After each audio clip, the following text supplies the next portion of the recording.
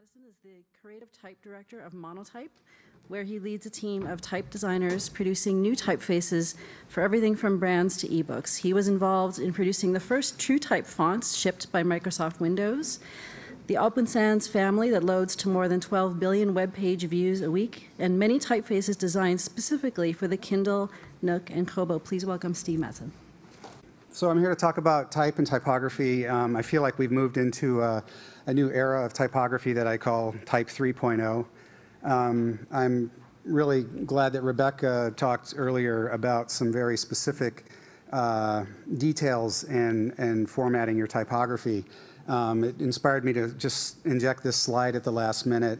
Everything that counts in typography is a subtlety, and I think that's Jan Schichold was a book designer, most famously rebranded the Penguin series of books. I think it says a lot because a lot of times people don't notice the typography until something actually goes wrong. So you know you've got it right when people aren't noticing.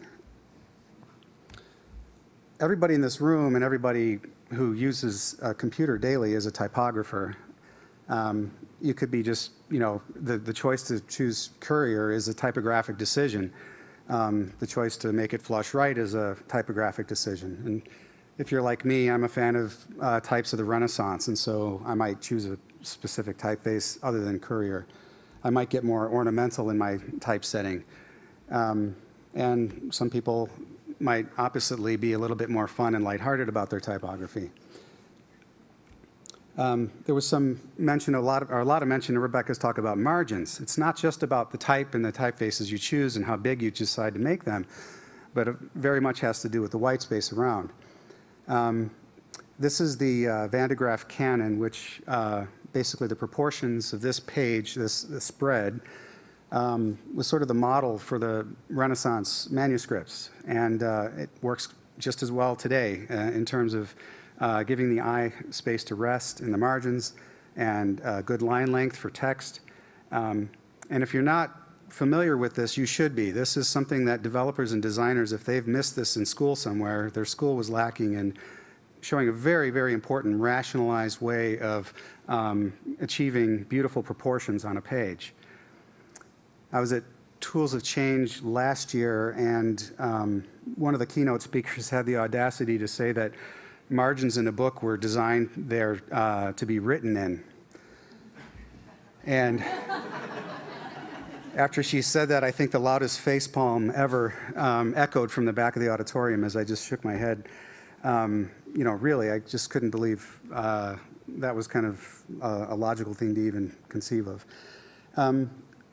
Of course, the designers and developers now are challenged by devices, and how do these, you know, beautiful rationalized margins adapt to devices. Some of the manufacturers, all the manufacturers have given us some default settings, which are sort of default is not necessarily best. So, you know, choosing your own margins are always, you know, probably your best choice if you're really picky, especially if some devices continue to push text all the way to the edge. So that when you're holding the device, your thumb has always got to move because it's covering part of the text. These default settings, I actually have the privilege of working with a lot of the manufacturers and helping them decide on the typefaces they actually put into the devices, as well as kind of giving an opinion about leading and default margins and whatnot. But again, it doesn't work for every typeface, for every size and orientation of the devices. We're just kind of shooting at a best case scenario. And then there's, of course, the, what was the word, potholes, I think Rebecca used. There's a big pothole in that justified line of text there. You can do all you can to get your typographic layout to work, and then on a specific device it may go wrong. And then this is my favorite epic fail that I came across. After I put this slide in, I thought maybe this is just somebody's attempt at, you know, really avant-garde sort of drop cap, but really, so what I'm here to talk about is not so much the typography, the layout of your text on a page. I am no CSS person.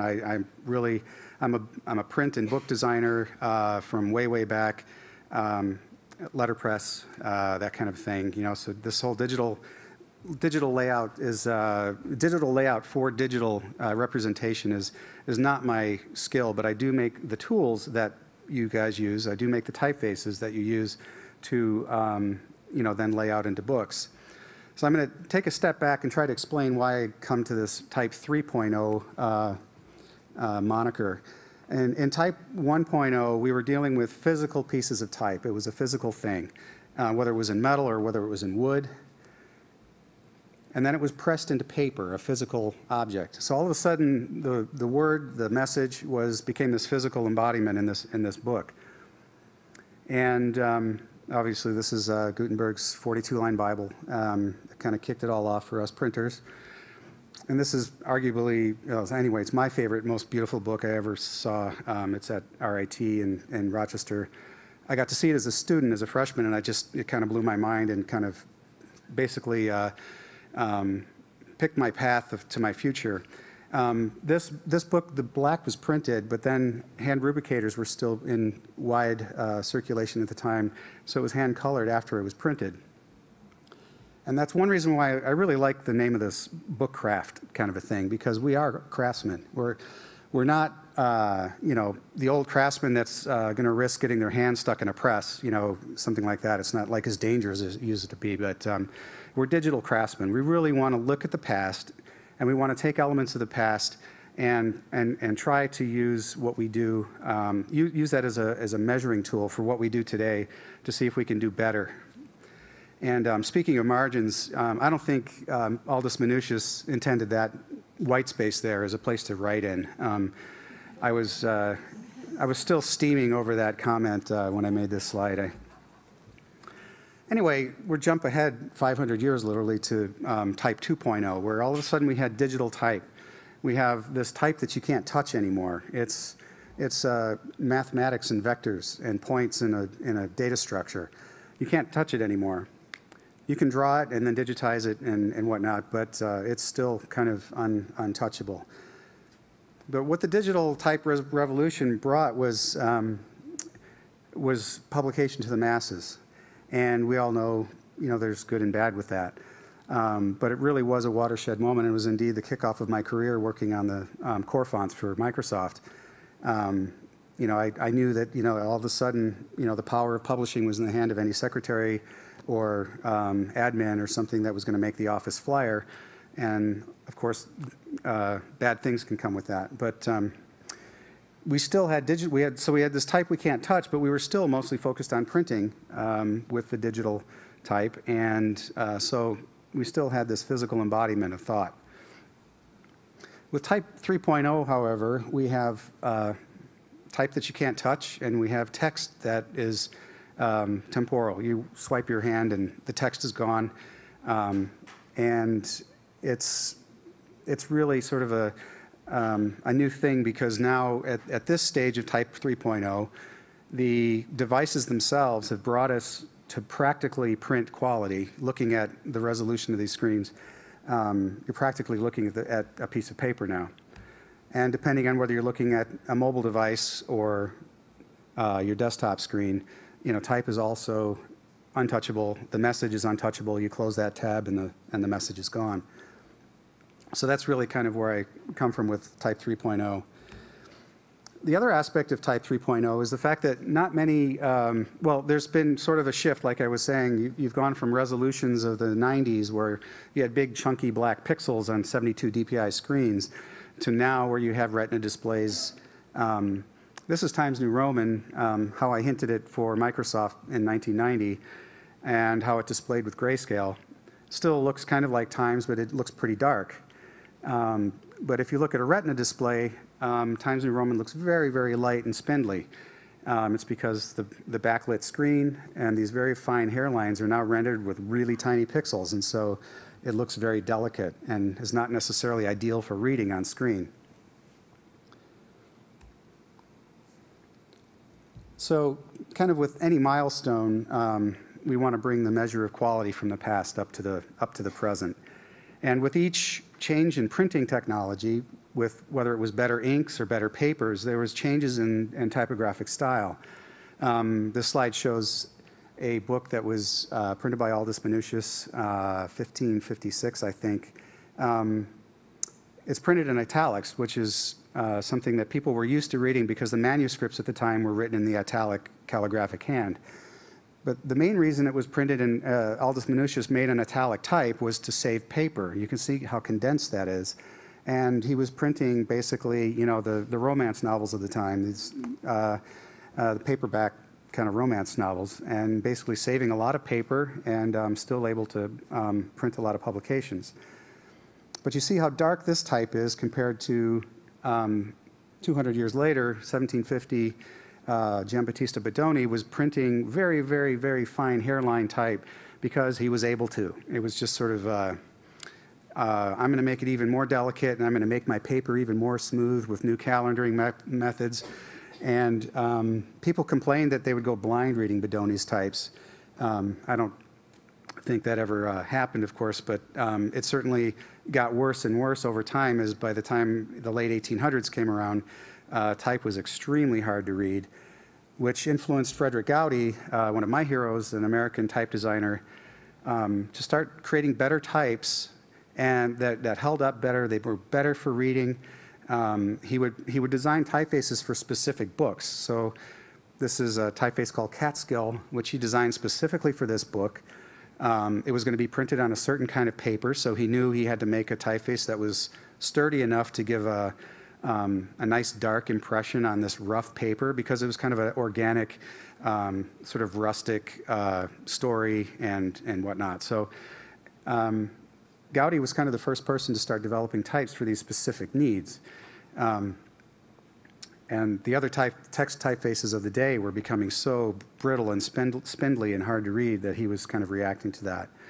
Other people, like a student of his, William Addison Dwiggins, was doing the same thing. He was starting to print beautiful, beautiful editions, looking at the masters for different ways of navigating around a book, using these beautiful drop cap initials to help cause these, basically wayfinding your way through a book. It's why the manuscripts have great ornate capitals in them from the Renaissance, because it helped guide people throughout the book. And this is one of my favorite examples, is Samuel Kitteridge's Moby Dick, the woodcut illustrations and the rustic typography, the beautifully placed capital letters next to the C to form call. Just really nice, very detailed, nuanced typography. But so, you know, this is all eye candy. This is kind of the best of Type 1.0. Type 2.0, as you know, with the coming of the digital type to the desktop, you know, there wasn't a whole lot to really show for. So I'm skipping up to Type 3.0 for the reference, for the sake of time. So there are very few typefaces really available designed specifically for screen, and that's kind of been my mantra over the last few years. 1984 Lucida was designed for low-resolution print, but it also, because it worked for low-resolution print, it works very well as a user interface font. And sadly, Apple nixed it with the latest OS, and now you have to try to read Helvetica, and God help you. In 1994, Matthew Carter drew Verdana in Georgia for Microsoft, and they were, you know, obviously you're all familiar with them. They became sort of basically the measuring post for legibility on screen. And not much was done between 94 and 2007 when Microsoft released the ClearType fonts. These are Calibri, Cambria, Consulus, all the ones that begin with the letter C.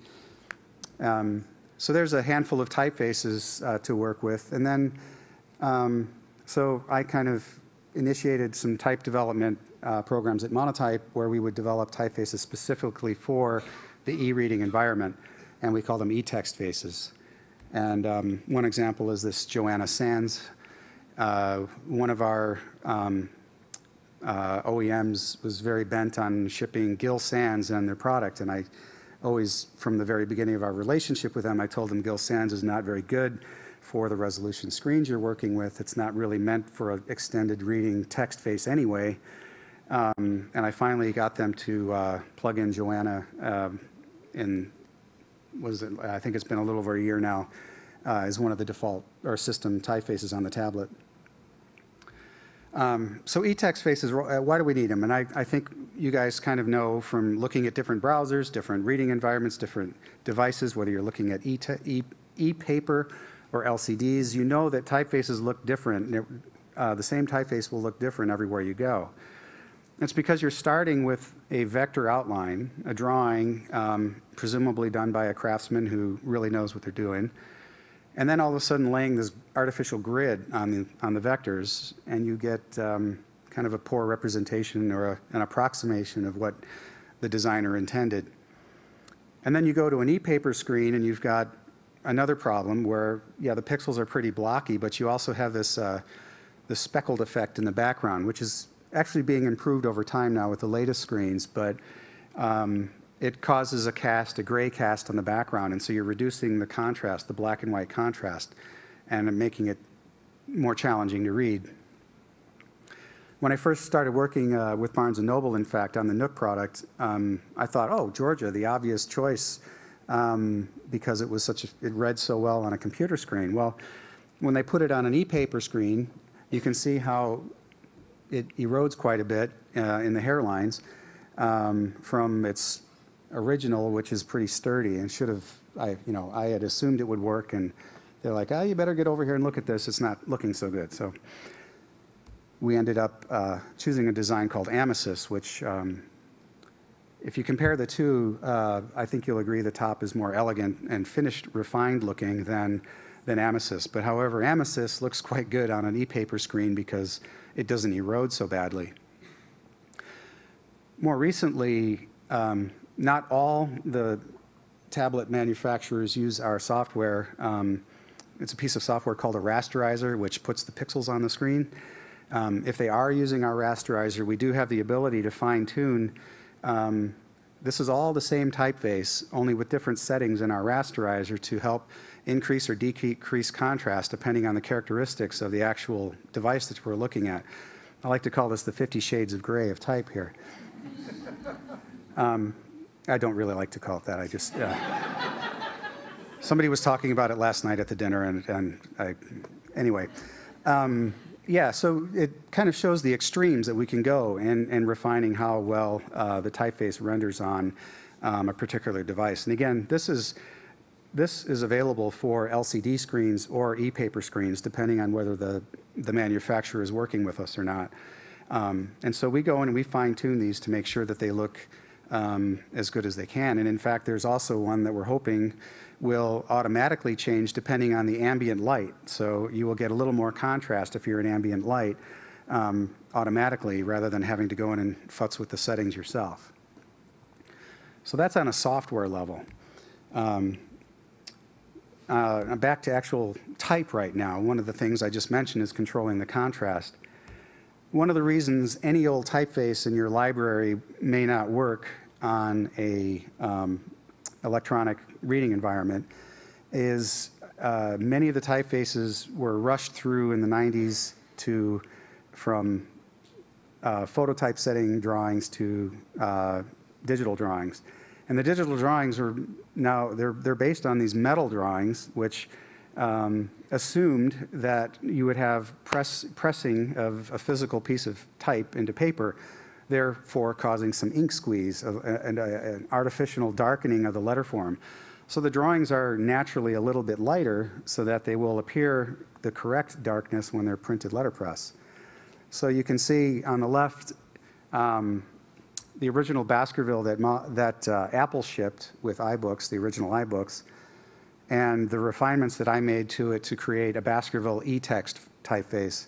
They're certainly cousins of each other, but the proportions have changed a bit and the hairlines have changed to hold up better on a high-res, high-pixel definition tablet. And this is the one that might be tricky. It's hard to project this one because this and this, you can probably see the e-text version gets darker, more rich, and the contrast is better for reading. The other thing we work on is the body size. A lot of typefaces developed for print where they were assumed that you were going to cut a different typeface design for the different size that the designer was going to use. Here, since digital type was introduced, people expect a typeface is going to scale from 4-point to 4,000 point and look good no matter where in between you chose it. Here's a very delicate design, scaled all the way down. The serifs disappear altogether and become almost impossible to read. But I've seen people try to set text in this typeface, and I'm, again, a facepalm thinking, I can't read this. So ITC Bodoni is one of the few typefaces, digital typefaces, that has a unique design for each size use case. So you have a 6-point master, a 12-point, and a 72-point master. And you can see these are all set at the same size, and the 6-point is pretty chunky. It's a little loosely spaced, and the counters are opened up. And on the far right, the other extreme, the display typeface is much more delicate and elegant. So if you think about e-text faces compared to typefaces designed for print, we all design typefaces within what we call the M square. That's that purple bounding box. And the typeface inside there is Georgia, and you can see it takes up almost the entire purple box. And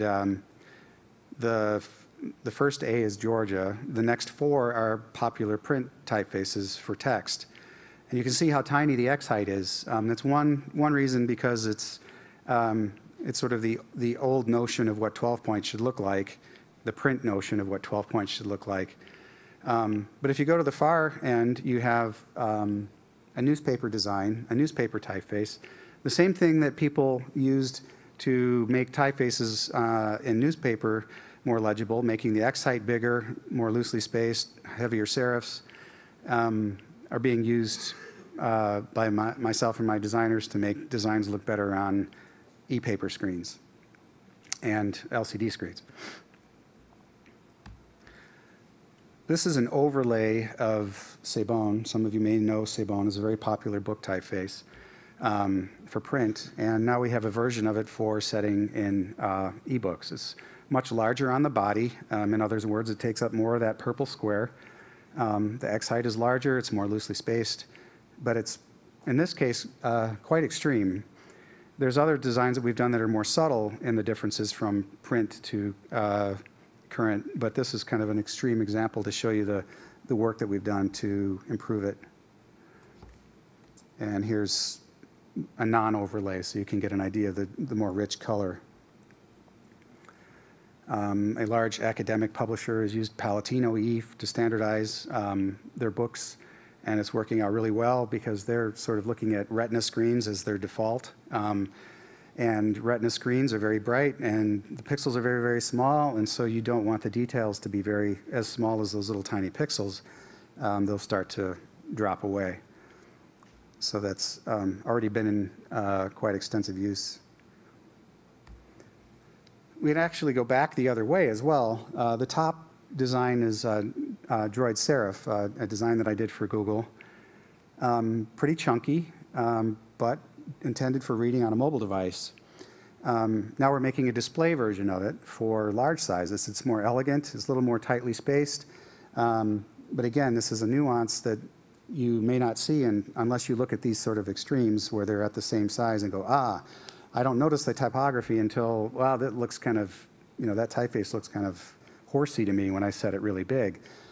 But if you set the display version of it, you may not even notice that the care was taken to choose the display face. It just looks right.